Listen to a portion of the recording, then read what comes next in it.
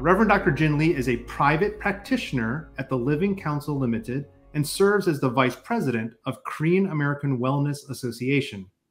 Jin has been working as a professional counselor since 2005 and has been serving as a pastor to various churches in the Chicagoland since 1998.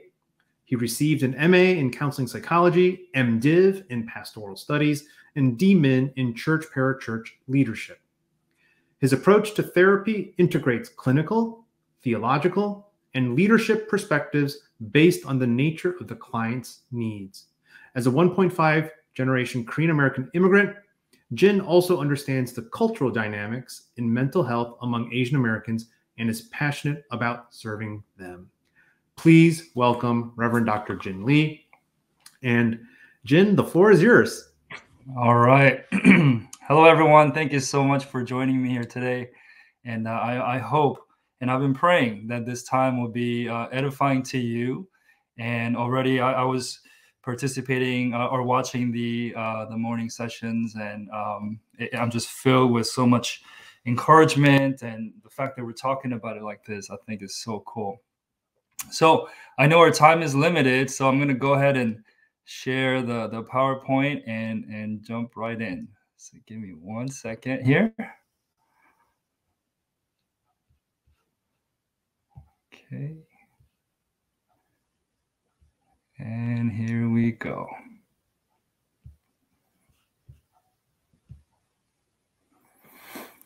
Okay. Well, trusting that you can see everything well, I'll begin. All right. So it is a pretty interesting topic, isn't it? Mental health and spirituality. And even during the morning session, I think some of the questions were raised around this area. So I'm going to start with a quick, call it an exercise, but I came up with a fake story, and I apologize for all those who may have the name Chang. It's totally random, made up. This is not you. But I'm going to read it, and you can read it with me, and then just think about your first impressions in terms of how you think or how you would define the problem maybe. So here it goes. I'm Chang, and I've been feeling depressed lately.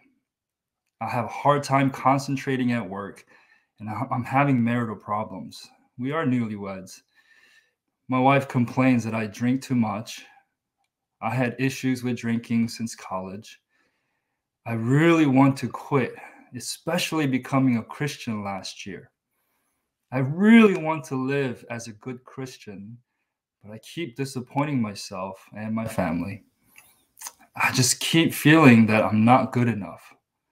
I felt this way with my parents and now with my wife. I cannot shake off this idea that I'm never going to be successful. So what do you think? Is it an issue of mental health or spiritual health? Due to time, I love to take a poll, but due to time, I just would love to just kind of hear you drop your thoughts on the chat box.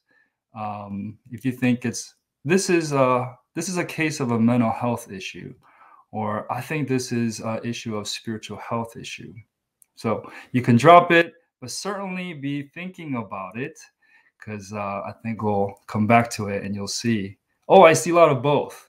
Mental health, both. Okay. All right. Keep that in mind. Okay. So here we go.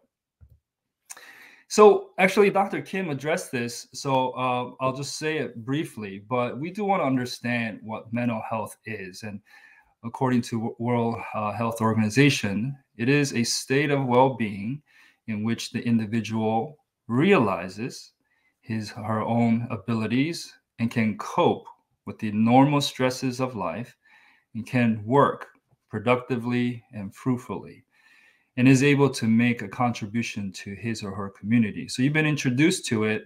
So I'm going to go to the next slide because we'll come back to some of the implications of this. So that's mental health.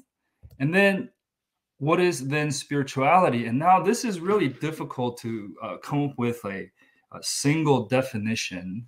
And I'm sure there are many different ways that you may define it as well. But I'm going to use this particular definition from the resources mentioned below. And it says this way: it describes the whole of the lives of those who have responded to God's gracious call to live in fellowship with him. I'm going to pause and have you reread that and just kind of think about that a little bit. The whole of the lives of those who have responded to God's gracious call to live in fellowship with him. Spirituality. So then what are the implications? Again, not that this is the best or the only definition of spirituality, but we'll use it to talk about some of the similarities and differences between mental health and spirituality. First of all, I think the goal between these two words are quite different. Based on the definition of mental health, it's safe to say that the overall goal for someone who's dealing with mental health issues or challenges is to increase quality of living, right? To realize the meaning of life itself, to realize things about themselves, self-awareness. Coping has to do with being able to manage your stress and certain mood challenges, to be able to work and to have that self-sufficiency, to be able to provide for yourself, and to be able to make a contribution. In other words, to be able to live with a sense of purpose. So whatever is getting in the way of doing that, improving those things to increase quality of living really becomes the main goal of mental health. But spirituality, given its definition, these are my words, but it kind of can be summarized as the goal will be to live with God and for God, to continually live with God and for God. And so if the aim is to be able to live for God and for God, these topics below becomes relevant. The issues of justification, someone who still doesn't know Christ, and helping them to understand the gospel, to help them to be reconciled to God. And then once they believe and have been justified, to help them in this process of sanctification, whether that's being discipled or teaching them and equipping them to know how to make disciples. Topics of repentance, and that's a daily thing, isn't it? To continue to ask for forgiveness and seek restoration as we each day lean into the goal of loving God and living for his purposes, loving his people, and so on. So if the goal of mental health it could be about to help people to have control of their emotions, have good cognitive functioning, and to help them to have positive interactions with people around them. Spirituality, right? To help them love God, love others, and to help them live faithfully and righteously. So we begin to see some of the differences between these two words. And then that shapes the roles of those positioned to help in the mental health field. And those of you who are on this call are pastors and elders and deacons and church leaders. The goals of mental health and the goals of spirituality, I think, shapes your roles. So for the mental health professionals, I think there is a certain level of authority, but it's more coming from professional authority. And so when people are coming to them, their goal is to treat whatever disorders or problems, and to help them to, either work through or work around those challenges that's preventing them from living life with quality. And so here's some terms that are recognizable to you: psychotherapists and clinicians, counselors, and psychologists. And the difference between psychologists and, say, psychotherapists, although they can be psychotherapists, these are doctors. These professionals have a doctor of psychology, and much of testing and assessment are primarily done through psychologists. And then we have the psychiatrist, who are medical doctors, and this is who we go to for medication and when you have to lean on that. So these are doctors who can only prescribe.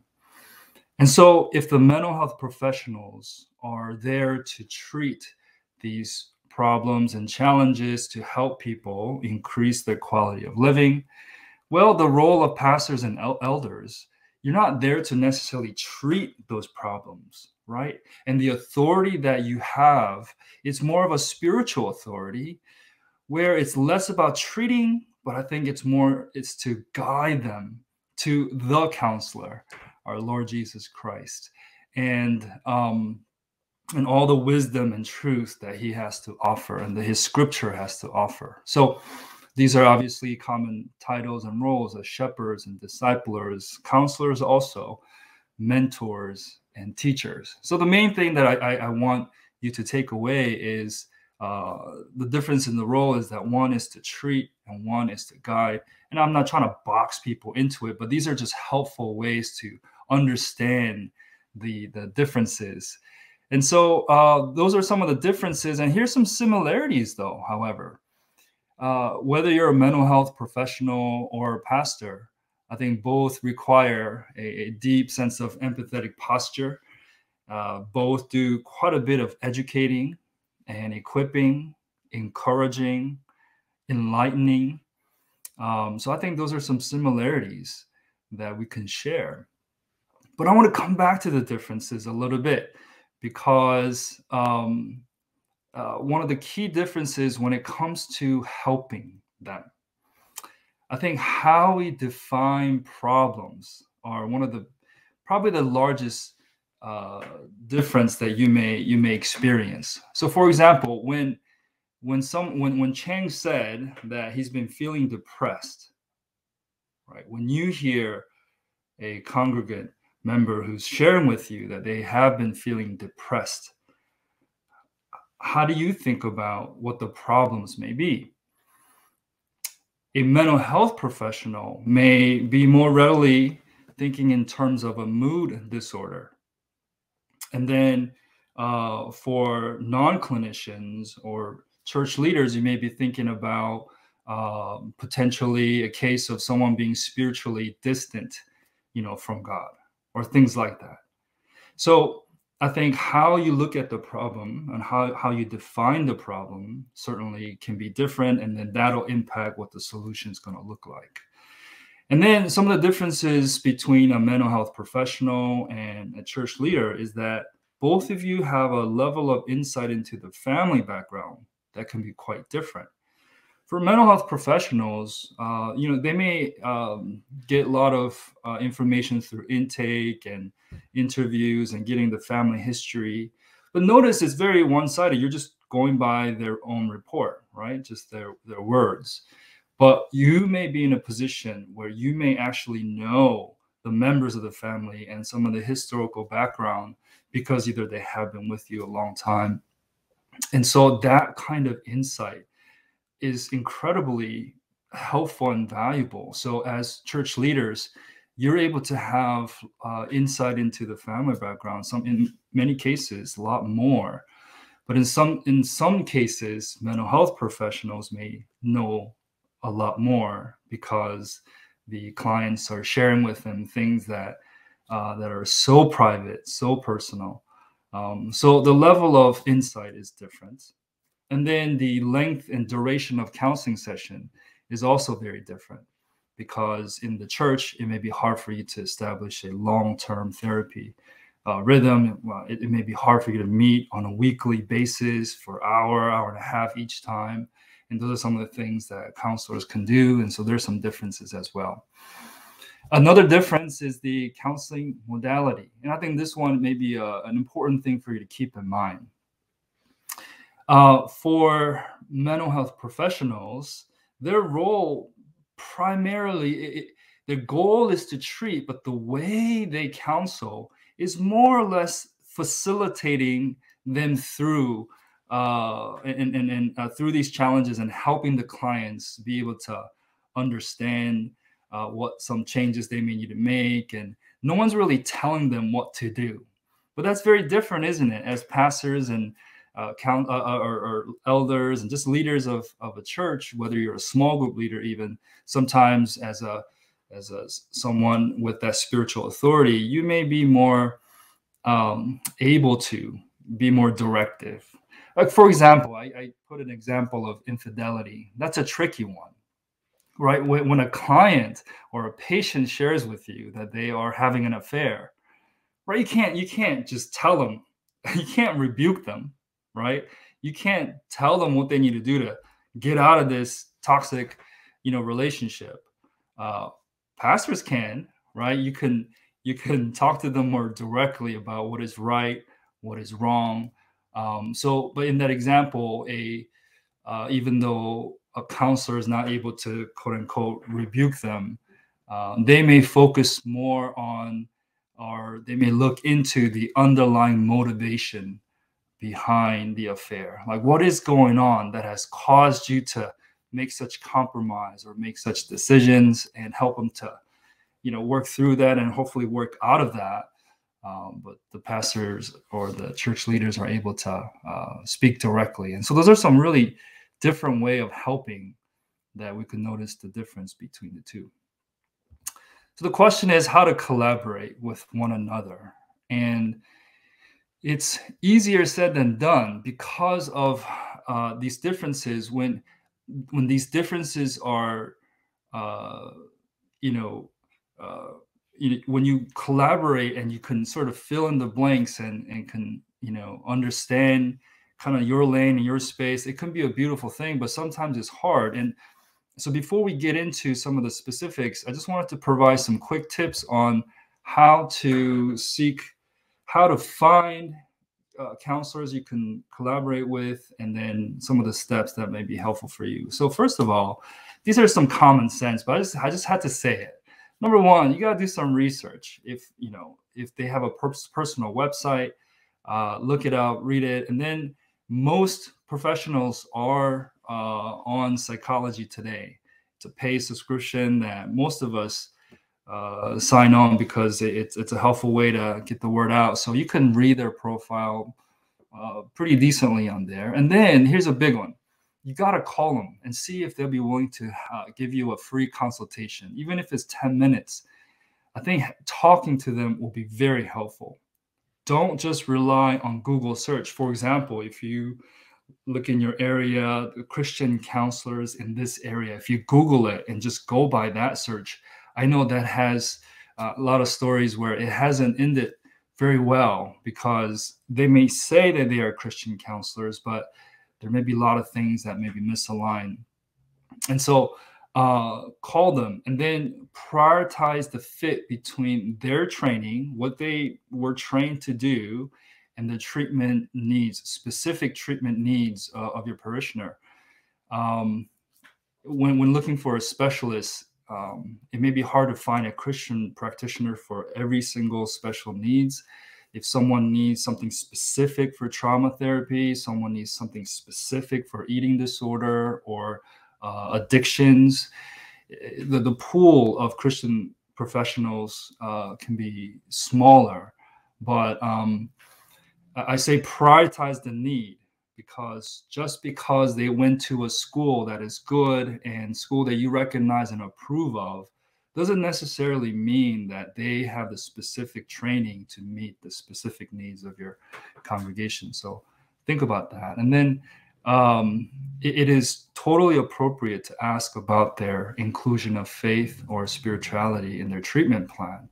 You want to ask that because you'll get a variety of response in terms of their comfort level or their integration of faith. Some may say, well, I'm comfortable with including spirituality, or we may pray at the end of the session, but that doesn't give you necessarily insight to their modality for helping, and we'll talk a little bit more about that. So some of the sample questions that may be helpful for you is to say things like, hey, do you include a faith-based approach in your work? Some will say no, and that'll help you to know that even though they are Christians, the professional services they're providing doesn't necessarily include a whole lot of faith-based perspectives. And it might be helpful for you to know that. Another sample question is, do you use the Bible or make references to it during counseling? And it'll make more sense once we go through these 5 models of Christian therapy. But if they are adamant about only using the Bible for therapy, that's going to give you some insight to their philosophy and approach to how to help. And that may have implications for you. And then if possible, you can ask them casually, where their membership, or if they're active members of any local churches in the area. The reason why I include that here, you're trying to get some feel for their theological background. For example, I interviewed a counselor in the area, was looking for a Christian counselor. And, by talking to them, I found out that they are more from the Catholic background. And the people that I wanted to refer were from more of the Protestant background. So some of those alignments are some things that you do want to think about. Okay. So that's part 1 in talking about the differences and similarities and how to collaborate. This next section is going to talk about the integration models. It's not necessarily a comprehensive one, but I'm going to use this particular book to just give you 5 examples of how Christian counseling can look. Here, as we talk about this, you want to think about your own assumptions. Do I tend to think more like this? And how do I, just assess your own assumptions. And then it'll help you to know the type of questions to ask when trying to collaborate with other Christian counselors. It'll help you to kind of gauge their general approach. I'm going to tell you, these categories, no one really uses them to describe their modality.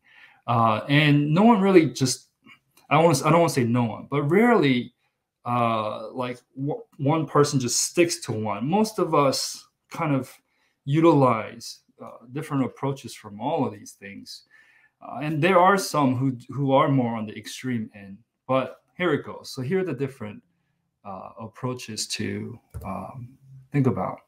By the way, I'm going to give you a PDF copy of this PowerPoint slides at the end, so you don't have to try to keep up with all the details. I'm not going to even read it all, but just try to catch the big idea of each of these approach. One of the 5 that's taught in this book, Counseling and Christianity, is called the Levels of Explanation approach. And this is one of the more common one amongst Christian psychologists. But here, if you think about it, the levels of explanation approach is saying that reality is multi-layered. So, for example, defining human beings, you can look at it from the atoms, just the physical makeup. You can look at it from the chemistry makeup. But you can also look at it from theological lens and talk about the imago Dei. So what it's saying is that science provide support for the Bible and theology, but it occasionally will challenge some of those teachings that the scripture will have to say.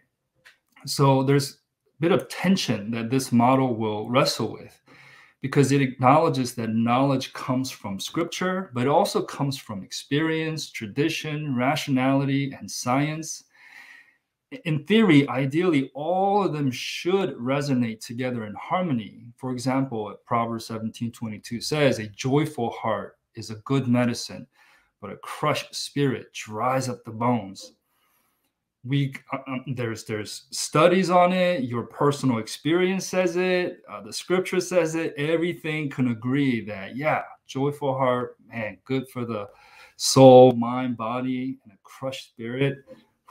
You'll feel it, right? I mean, so it's a truthful statement that all levels of truth can agree with.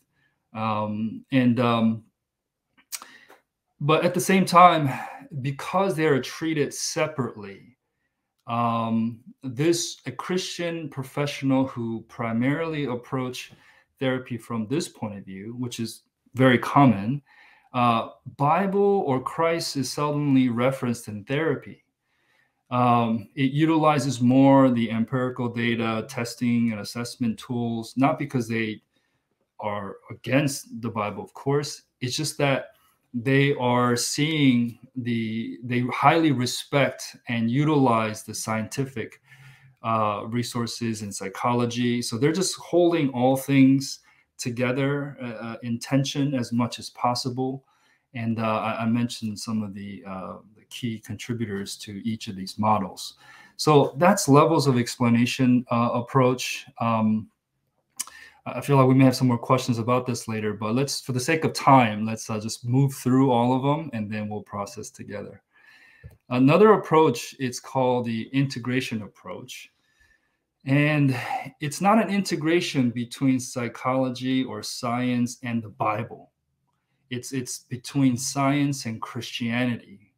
In other words, it's not trying to integrate every scientific knowledge with finding like a proof text in the Bible to, harmonize. It's not trying to do that.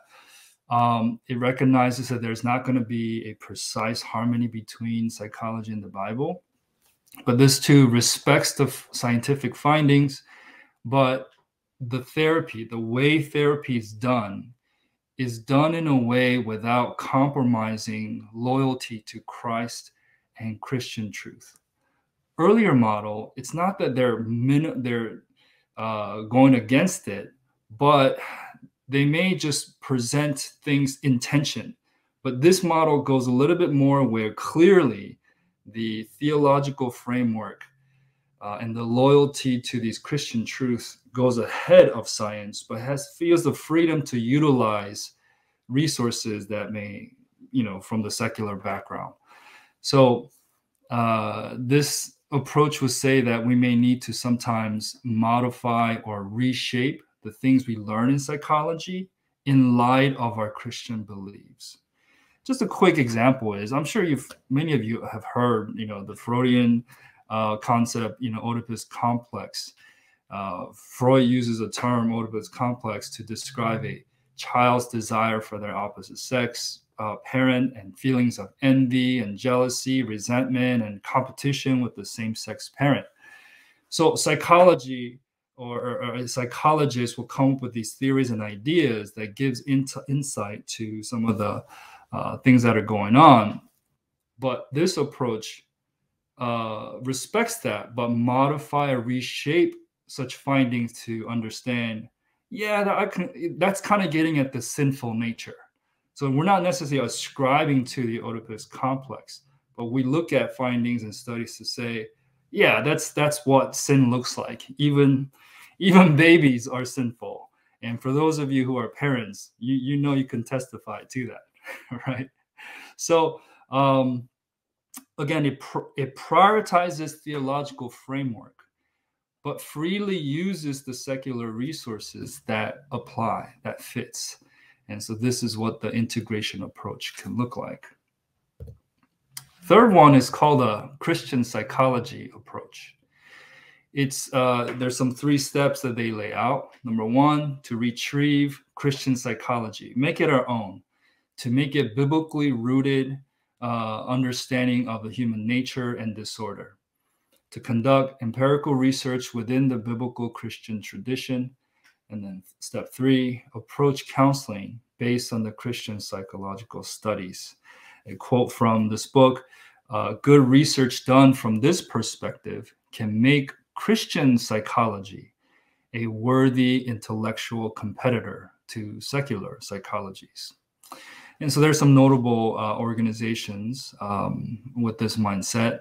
But at the end of the day, biggest difference between this approach than to the previous ones I just mentioned is that they really emphasize that Christ is the one who holds the power for change. And amen to that. We all believe that. But this really shows up in the counseling session, the way they do counseling. the Christ lordship really is emphasized, thus making the counselor a representative or a conduit of this power. So that's going to change the way they, even their posture for helping, it's going to change, and it makes the therapeutic goals more in line with this idea where there's a greater emphasis on helping people to live a sanctified life is the greater priority than anything else. So Christian psychology approach comes from more from this perspective. And we have the transformational approach, and it can also be called a spiritual formation approach. If you're familiar with spiritual directing, I think that model emulates this approach most closely. So sometimes it can, the helping and the change agent, how change happens, can feel very subjective, very different than Levels approach. That one is more clinical. Here's the problem. Here's what you need to do to kind of get this treated so we can improve these things. This is more subjective, where it really works with Christian clients because it is grounded in Christian realities, first of all. And there's a great emphasis on your personal relationship with God and others. So a quote that I want to share with you says, "Spiritual disciplines that foster our union with God are a vital part of being a psychologist in the spirit."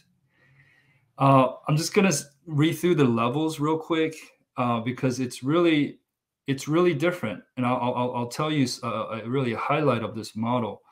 Level 1, transformation of the psychologist.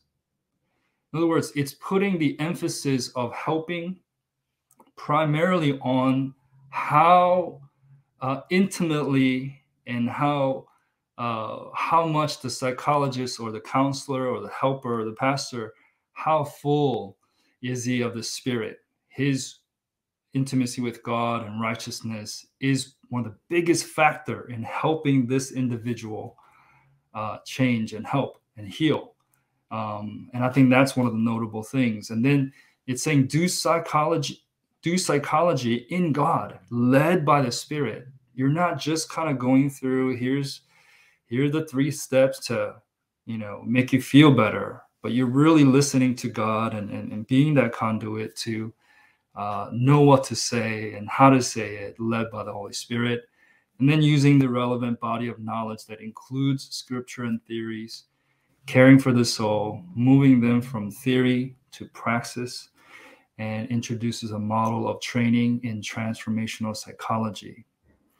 In other words, going back to Chang, if he comes in and he's saying he's depressed, this counselor will focus on helping him, improve and help him to feel less depressed. But the therapy doesn't stop there, because the ultimate goal is not just to help him not feel depressed anymore.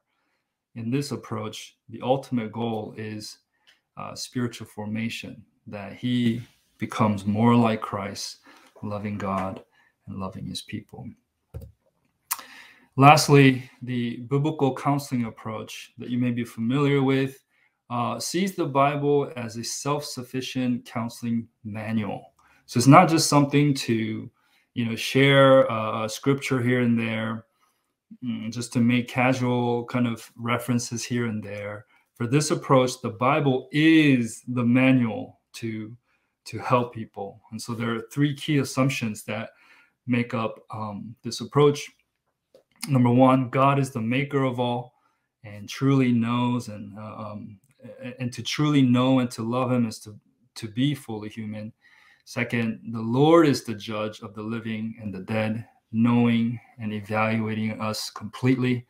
And third, Christ came to us for our salvation. Again, I'm going to share this document so you can look over these things, but this approach is evolving. So there are those who present themselves as biblical counselors who come from the more traditional model, and then there are biblical counselors who are more progressive in nature, where they are more integrative. So they are including some of the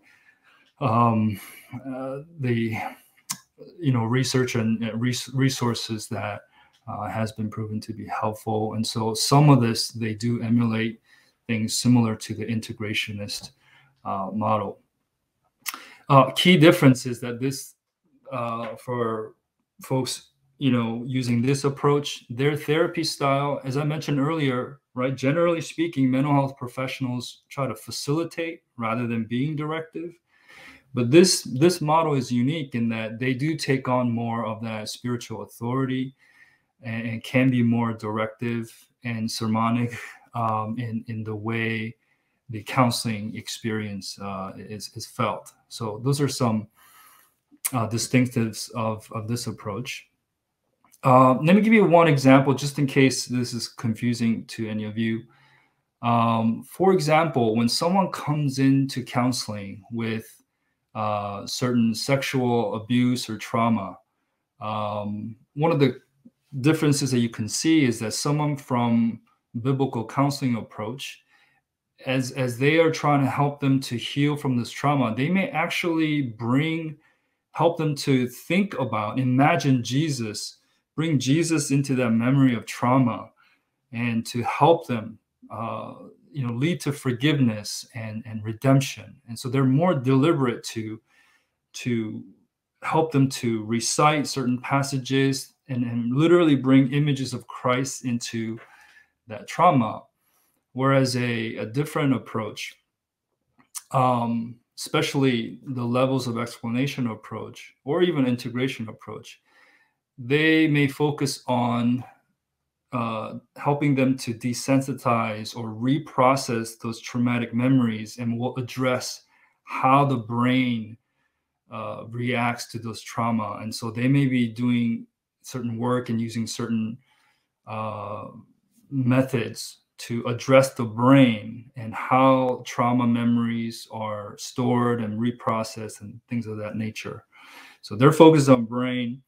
In this approach, they're focusing on how God's word and Jesus can help them to work through those trauma. So I don't know if that's a helpful example. You can see both Christians, both with the similar goals, but approach can be very different. So I don't know what this is doing in you. I know our time is almost up, but I do want to get to our helpful tips. Being a pastor and a counselor, I felt like looking at the congregation from the pastor's lens, just having some of the insight, some clinical insight may be helpful. So I want to really get to it. And I'll try to just work through really fast to leave room for some Q&A. But again, I share those approaches with you to get you to think about, just first of all, your own assumptions about the goal of helping and how you may just naturally approach doing that. And so if you have certain assumptions about, how healing is accomplished or how healing happens, that's going to shape the way you help, but also that's going to shape the way you collaborate with other Christian professionals. And then when you get to that point in trying to discern who might be a good fit to have in your network for people to refer to, knowing about these approaches will help you to ask questions to help you discern what might be a good fit. Okay, so let me just kind of give you these tips. Hopefully some of these things will be helpful for you. These are just some things to keep in mind.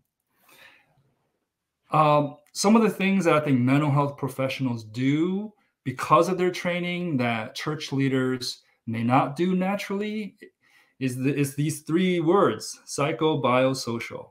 Mental health professionals are looking at the congregant or the client or the patient from these lenses. Naturally, psychological, it's things of the mind. I mentioned trauma because trauma has a way of impacting or how we see reality. And, it really does shake their sense of reality. And things of identity, existential crisis. That's things of the mind, your belief, your thinking, your perception. So look at the mind, and then look at the biological component.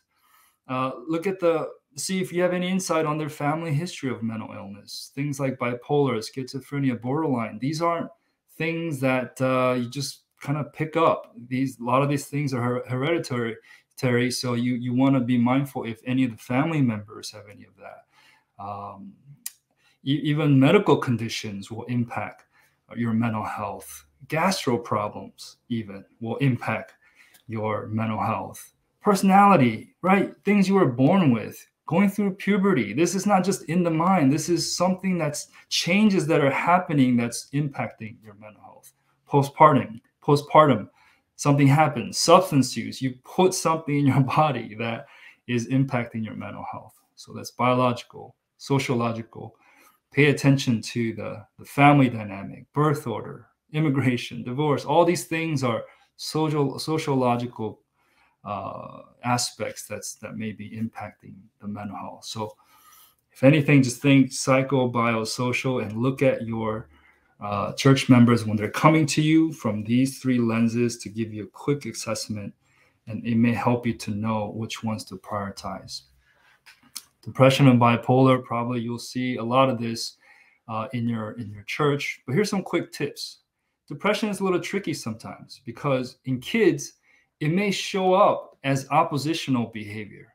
So here we have a kid who's actually depressed, but they're getting reprimanded or even rebuked for being, incompliant and rude and mean. Men, it can show up as anger or avoidant behavior. So here we have, let's say, husbands who are being told by their wives to, that they need to go, do anger management, when that anger really is pointing at more, feelings of deep sadness and depression.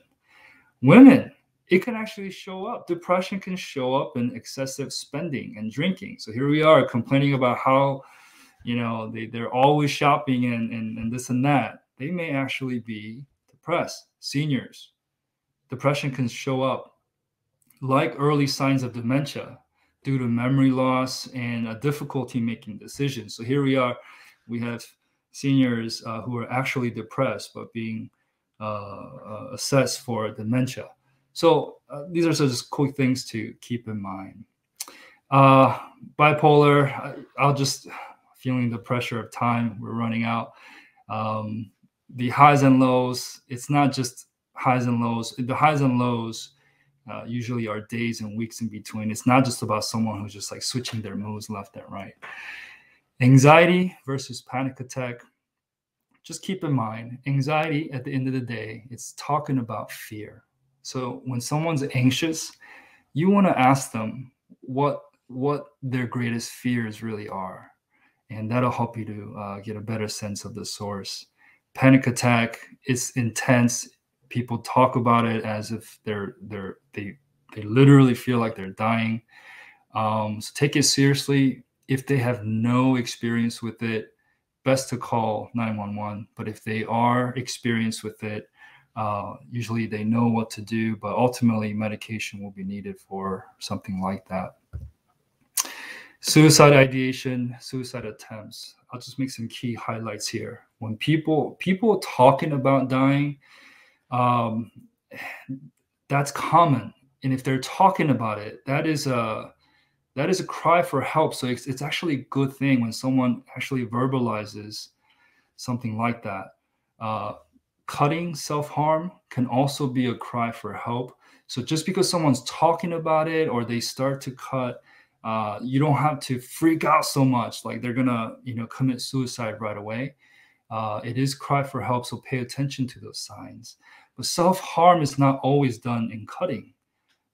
Eating disorders is a form of self-harming, and then also isolating themselves. Social isolation is also a form of self-harm.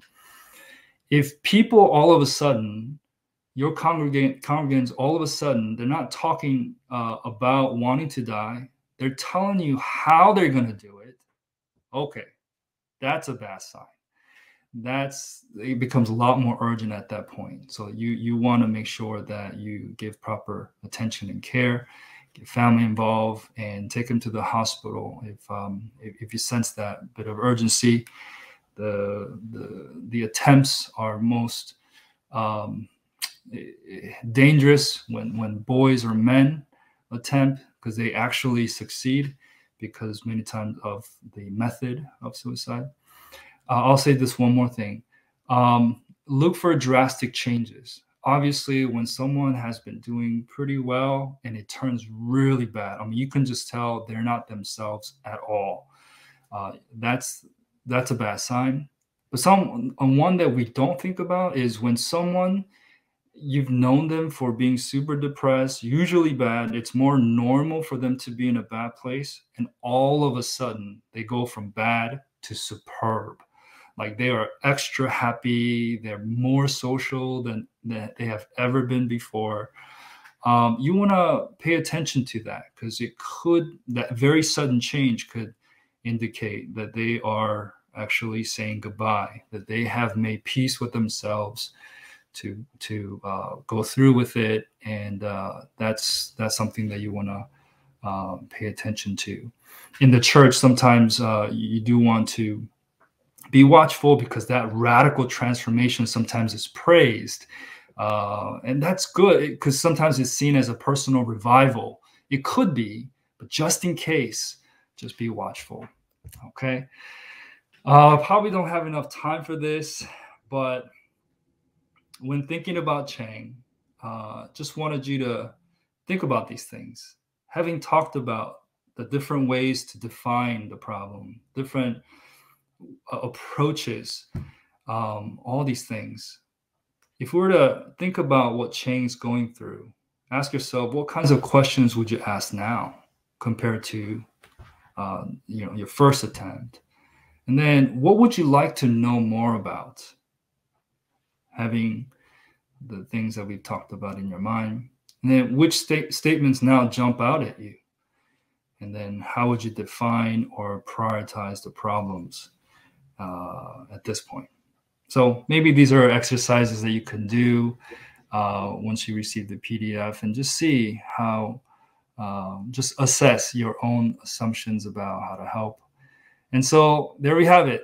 Similarities, differences between mental health and spirituality. I've included some helpful resources. We talked about the different approaches and hopefully some helpful tips. So that's my website and phone number. You'll have any questions, you can feel free to ask. But sorry, it went a little long. No, it's great. Thank you so much, Reverend Dr. Jin Lee. Let's show our gratitude. You can use some of the emojis. And we have 10 minutes. And I want to encourage folks to go to the Q&A chat and begin, reflecting. And if you have a question, to voice it in the chat. I'll begin as people are sort of processing their thoughts. So, Jin, it strikes me that earlier in the morning, Dr. Kim was urgently advocating for the need for greater mental health literacy, especially among our Asian American faith leaders. And your workshop has wonderfully delivered upon that mental health lexicon. You gave such rich frameworks for understanding biblical and sort of scientific approaches and how they might be coordinated. So one of my questions is, what happens if we don't have your lexicon, if we don't have your frameworks for integration? What are some of the common mistakes you're seeing in the ministry when people confuse things or are not as attuned to the different roles and responsibilities and goals of a professional therapist and a minister? Yeah, I would say, when it comes to doctrine, be dogmatic, hold on to your convictions. When it comes to helping, hold your initial conclusions loosely and softly, because there could be more. So, like you may have that initial impression about, this is why this is happening in you or in your marriage. And out of that, you may have some strong directives on, therefore, you need to do 1, 2, 3. Just slow down a little bit and learn to ask a few more questions, just so that you are responding appropriately to the main problems that's being presented. That's what I would say. Great. Very helpful. Here's a question. Let me put it on the stage from Sun. All 5 models seem to be based on some biblical truth. What is your opinion on which model may be the best fit for today's cultural context? Oh, that word "best" is what's difficult. Makes it difficult for me to respond to that. I don't know, but in today's culture, believe it or not, all of those approaches have its place.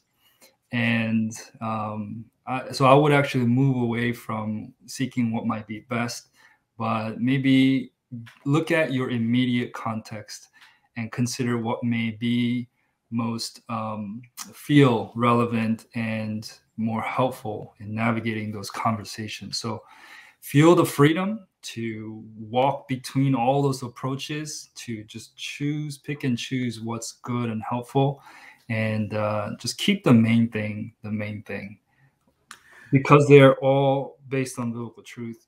You and I, we all know that God is the counselor. The healing comes from God, right? But how we facilitate those help can be many different ways. So feel the freedom to utilize many wisdom God makes it, available to us.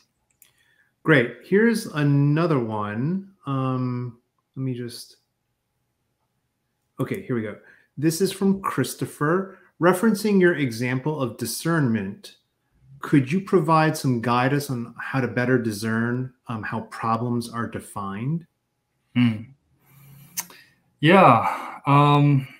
I think it goes back to asking good questions, right? Going back to Chang,